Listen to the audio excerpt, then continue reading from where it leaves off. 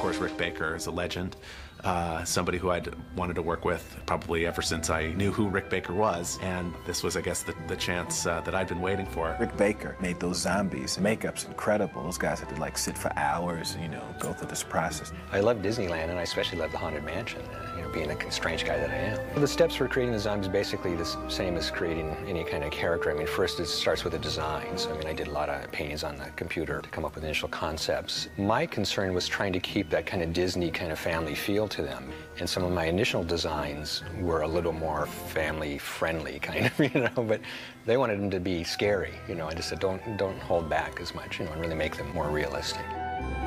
In order for this to work as some kind of costume, I said we really need incredibly thin people. We took casts of some of the very thin bodies.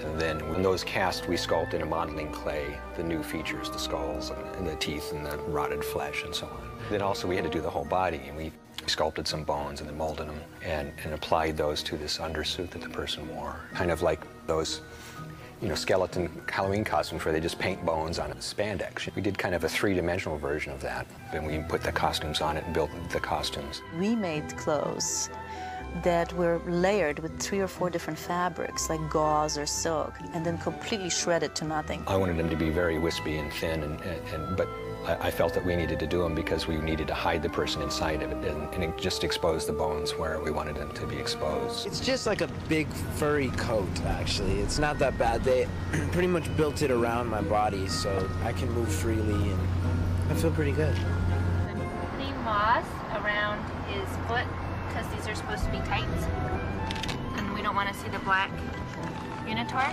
that everything's stitched to.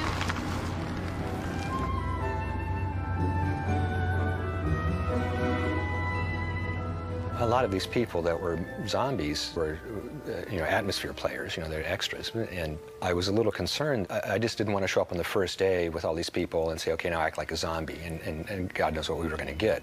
So we had a couple of zombie schools, as we called it, here in the shop, where we got all these guys out.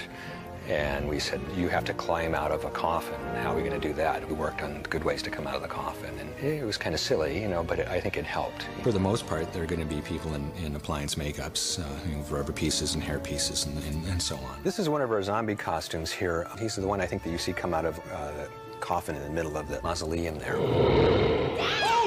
This is a foam rubber skull that fits over the actor's face. Very realistically done. And then we did a lot of, you know, decaying flesh and such that's on it. What we did here is we used a dental acrylic, what dentures are made out of. We make our own dentures. You know, most of the ghosts had dentures that they wore as well. So that's one of the easiest things in reality because this material's already made. And in fact, these teeth, now I look at them, are actually the already pre-made teeth. So you can buy some teeth for dentures that are pre-made. So we're making 15 and 20 different zombies, and they're all like individual looking. This one, for example, we did as a kind of an old geezer one, you know, so we gave him, you know, like no teeth basically, you know, to give him a little bit more character. He walked with a cane.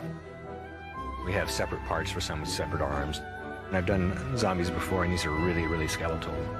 One guy gets his head knocked off, so we had a blue screen hood that we put on our actor. Films of this type were the type of films that inspired me to get into this business, you know, and to want to do makeup and play with this kind of stuff. And so I was just really excited by it.